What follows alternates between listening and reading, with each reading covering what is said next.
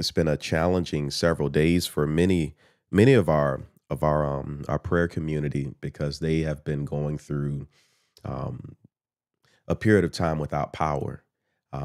There's a great portion of our prayer community that's in Georgia, and I had the opportunity of speaking with a couple of them just yesterday, and learned that they may not see power until around later this week, and that's that's hard. That is quite challenging. And I bring that up because I want us to be mindful of those who labor among us, those who pray alongside us, and I want you to keep them in prayer. Please do so as they are navigating through this week. They're in good spirits, but nevertheless, it's a challenge. Um, and we thank the Lord for them having some type of backup to navigate through this. But nevertheless, we want to make sure that we keep them lifted in prayer. All right. And so when you think about those that are in Georgia, you think about Brother Terry, Sister Connie Johnson, as well as Sister Bonnie White, Sister Marcy Cove. I think, yeah, Sister Marcy's here with us this morning. Sister Tawana Brooks, I believe she's in Fitzgerald, if I'm correct. Um, the Hendersons, um, specifically Brother Curtis and Sister Takara, the Jenkins family. We could just go. The list goes on, but I'm asking you all to keep them in your hearts, in your minds, and your thoughts, and your prayers, please. All right, and so let's go ahead and get into our devotional for this morning. We've been in a theme for the last week. We started it last week, and we're continuing it this week, titled "The Prayer for Heirs." And these are keys for praying like a king's kid. Keys for praying like a king's kid. In other words, it's important for you to know that you are the child of a king.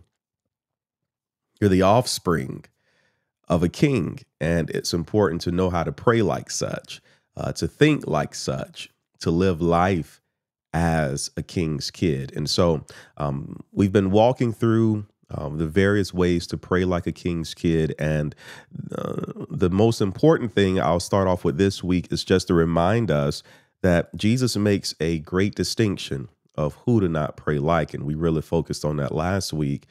And that is, he said, therefore, do not be like them. Who's them? That would be the heathen as well as the hypocrite. Don't be like the ones as a hypocrite who only prays to be seen.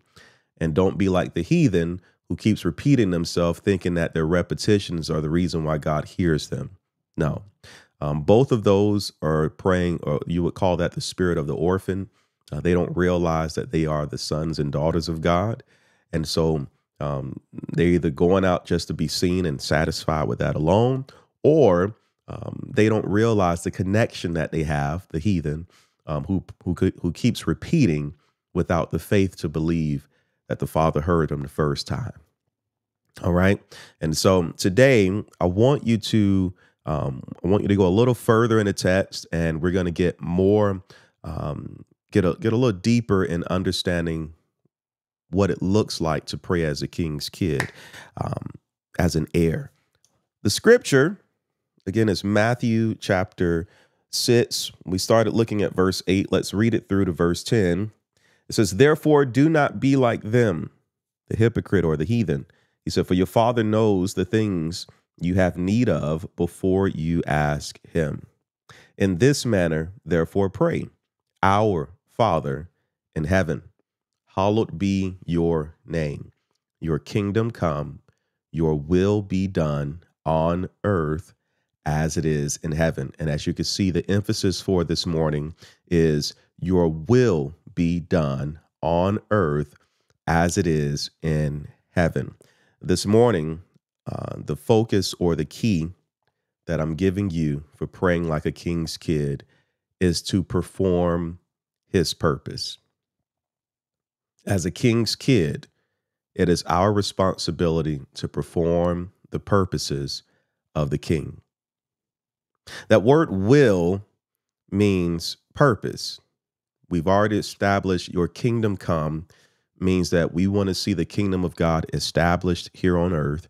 That means growing and flourishing successfully. We want to see that. But he also goes on and says, your will be done on earth as it is in heaven. And so in order for us to understand how God's will is done on earth, we have to look to heaven to see how his will is done there. And by the way, if I didn't make myself clear, God's will is God's purpose. Okay. So God's will is God's purpose. Write that down, put that in the comment section. God's will is God's purpose. Okay. So I want to take us to a scripture that we looked at probably about a month ago, Psalm 103, verse 20. Let's go to that because it actually helps us to see how the will of God is done in heaven. So the scripture says, bless the Lord, you his angels who excel in strength, who do his word, heeding to the voice of his word. Well, how do we know the will of God? Well, through the word of God. And so we find that in heaven, the ones who are doing the will of God are the ones who are the angels. The will of God or the purpose of God is fulfilled in heaven by the angels. They carry out all of the desires of God. That's their responsibility. Now that's in heaven. Well, what about here on earth? He said, your will be done on earth as it is in heaven. So, well, Jesus gives us this answer, and let's go to John chapter 4, verse 34. Look at what Jesus says.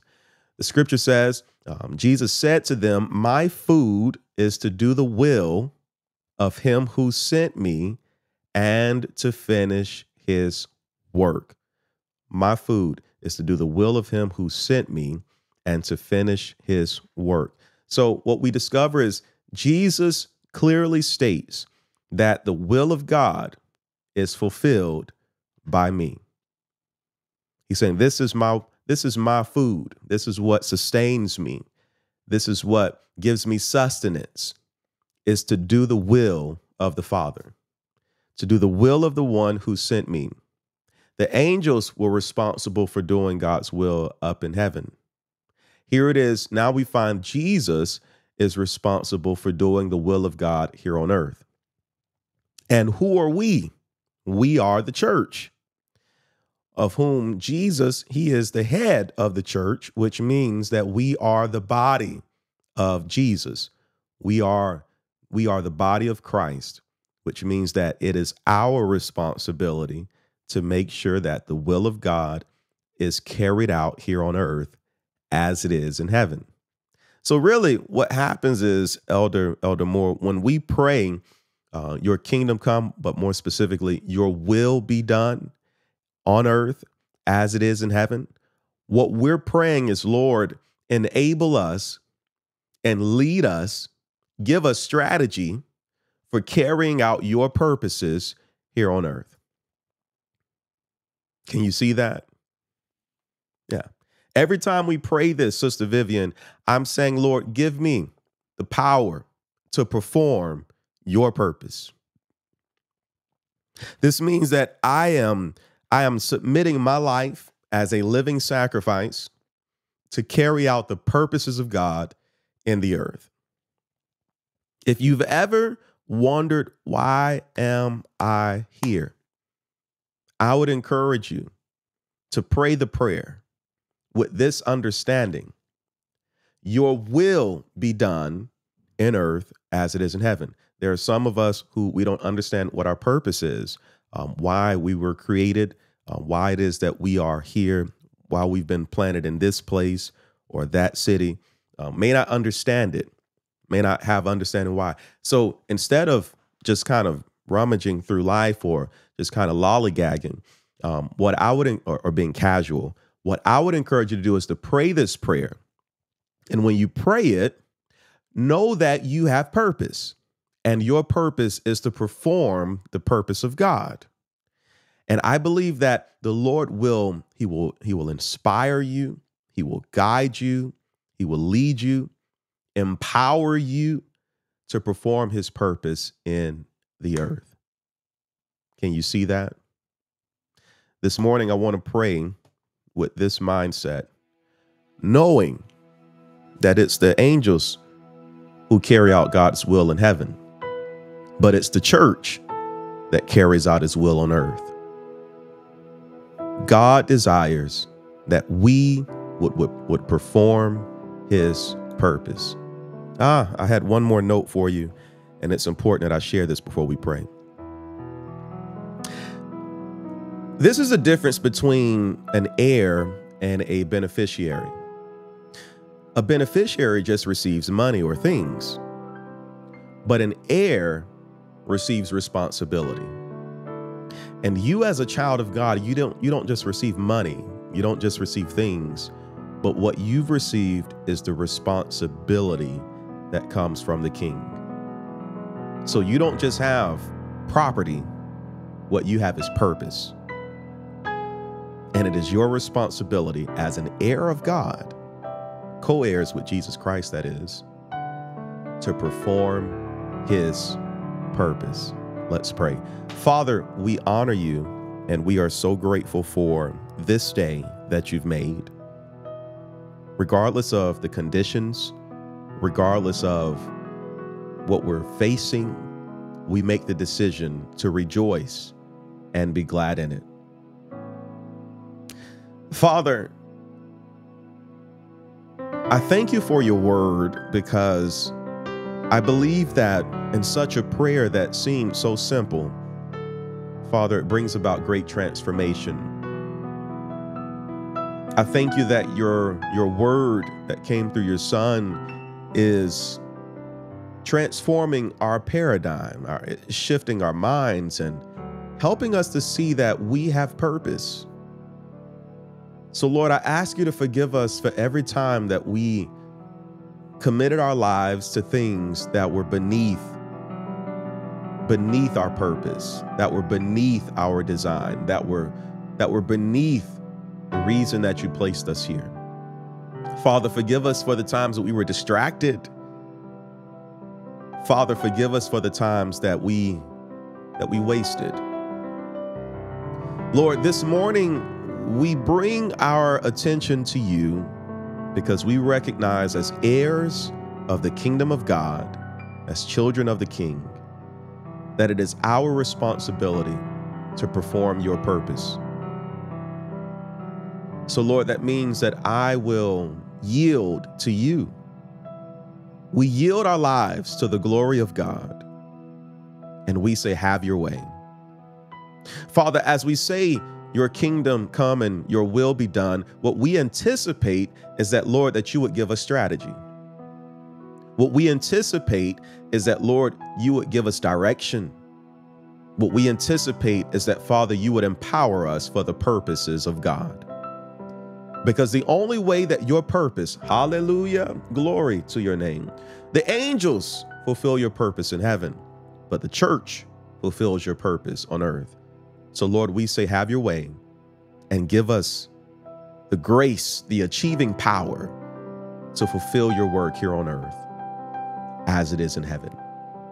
And so, Lord, I thank you for my brother. I thank you for my sister.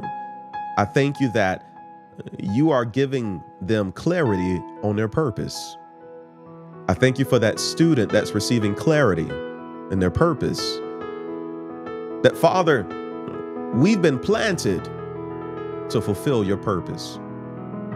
And I'm grateful that we will have direction as the body of Christ as we move forward. And as we close out this prayer, God, I just want to lift up those who are part of our community who were in the path of the storm, who experienced a loss of power. Father, we pray for them. And God, we lift them up and we say, Lord, Father, we pray that you would grant them grace and mercy in this hour. Father, that you would comfort them and give them strength as they navigate through these days to come. And Father, I thank you, Lord, for preserving their lives. The property might have been damaged, but God, they're still here. And Father, we thank you. We give you glory. We resolve this prayer by praying as your Son taught us, and we say in its entirety, Our Father, who is in heaven, Hallowed be thy name, thy kingdom come, thy will be done in earth as it is in heaven. And we ask you to give us this day our daily bread, and forgive us our debts as we forgive our debtors. Lead us not into temptation, but deliver us from all evil. For yours is the kingdom, the power, and the glory forever. And all of God's children say, amen. Well, God bless you. My name is Enrique Brooks. I'm honored to be the senior pastor of Thryve Church and host of the Prayer 365 podcast. We're on a mission to transform lives through the lifestyle of prayer. I encourage you to take a few moments and reflect on today's devotional, knowing that as an heir, you don't just receive money, you don't just receive things, but what you receive is purpose. You have responsibility to carry out the purpose of your Father. I love you. God bless you. I look forward to seeing you tomorrow at 6:30 a.m. Take care.